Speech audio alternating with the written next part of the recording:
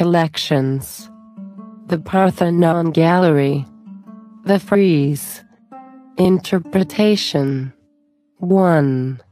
As no description of the frieze survives from antiquity, the question of the meaning of the sculpture has been a persistent and unresolved one.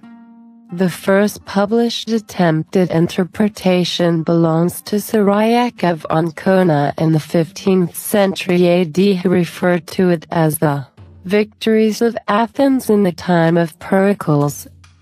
What is now the orthodox view of the piece, however, namely that it depicts the greater Panathenaic procession from Eleusis to Athens, was mooted by Stewart and Rivet in the second volume of their Antiquities of Athens, 1787.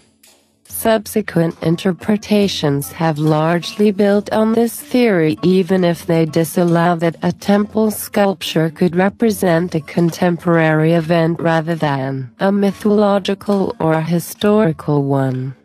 It has only been in recent years that an alternative thesis in which the frieze depicts the founding myth of the city of Athens instead of the festival pomp has emerged. The contention that the scene is a document of Athena's festival is fraught with problems.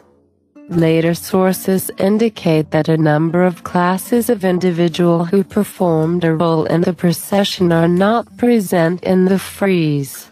These include the hoplites, the allies in the Delian League, the skiaphori or umbrella bearers, the female hydraphori.